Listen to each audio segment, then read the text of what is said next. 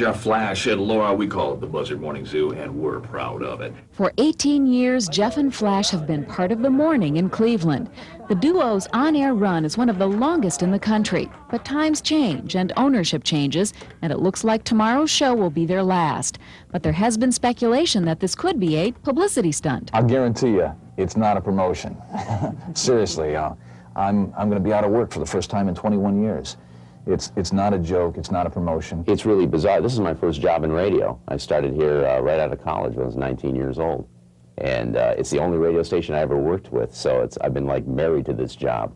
And I spent over half of my life here, so I feel like I'm losing a part of myself. Many of their 250,000 listeners feel like they're losing something too. I had a lady call me this morning. She was crying. Listeners have taken out petitions. They've got thousands and thousands of signatures.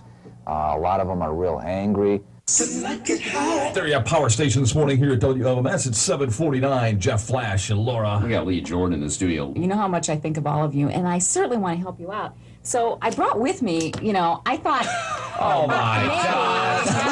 It wouldn't hurt to, you know, pass these out here. You didn't bring enough. But even as they face the prospect of losing their jobs, humor still reigns supreme here. This is like a marriage breaking up, too. I mean, you guys have spent a lot of mornings together. Many mornings. We spent a lot of evenings together. But it's not the way you think. No. Let's put an end to that rumor right now. As they hang up their headphones for the last time, Jeff Flash and Laura are looking ahead. Laura Farrell expects her second child in August. As for Jeff and Flash, I'm going to slow down my heartbeat, do some fishing, play some golf, and really just relax. I'm going to take some time off and look at things, leaving the show on a high note.